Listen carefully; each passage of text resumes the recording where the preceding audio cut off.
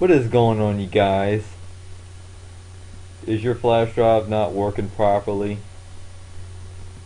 I'm going to show you how to get your flash drive to work properly and get it to cooperate, because there is this little symptom with some flash drives that can be isn't really that common on certain machines.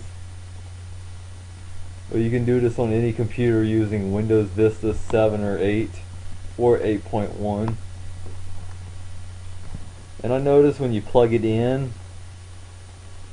sometimes they don't give you the autoplay option, or the drive doesn't show up in Windows Explorer.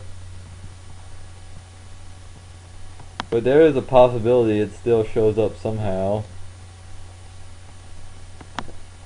But one thing, you must back up all your data before doing this on some other type of storage or a different source of storage. And this video will show you how to get your flash drive working again.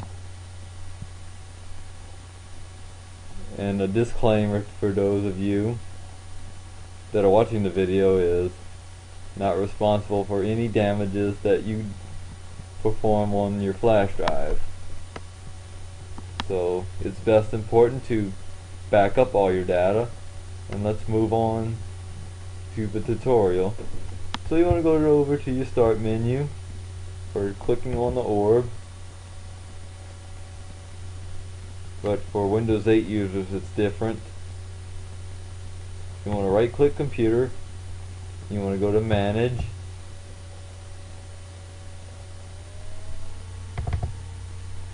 and you want to go to where it says disk management under storage, and as you see you got 3 drives. Disk 0 being your hard drive, and you got your CD drive, and disk 1, which is like your removable flash drive, that is, or any removable storage devices like external hard drives, memory cards, things of that nature. And you can use your disk management to create custom partitions in Windows.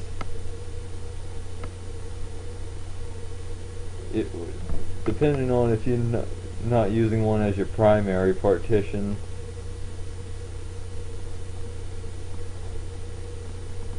So I'm going to go ahead and show you how you can format a removable drive using disk management.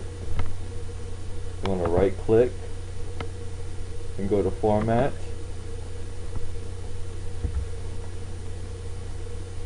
and give you lots of options. You can do FAT32, regular FAT, NTFS, and exFAT. NTFS is what you use on Windows, which is known as New Technology File System, or Windows NT File System, which is commonly used on your computer's hard drive. And FAT32 is most commonly used for like your typical flash drives or MP3 players, and exFAT is most commonly used on a Mac. I think FAT was used in like DOS and older versions of Windows, but if I'm not mistaken, I could be wrong unless somebody can prove it in the comment section below. And you have the option of doing a quick format if your removable disk drive is capable to quick format. So we're going to go ahead and click OK. And it's going to give you this warning. And like I said earlier before we started on the video, be sure to have all data on your removable disk drive backed up on a different source of storage or a different media that you use for storage. So let's go ahead and click OK.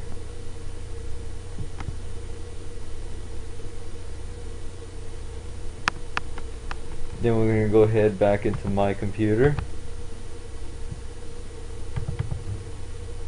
As you see, the drive is all empty. And this was actually a flash drive I was using for Hiron's Boot CD. Pretty good, useful tool. Already got it on a flash drive. And I hope this video helped you guys out, and thanks for watching.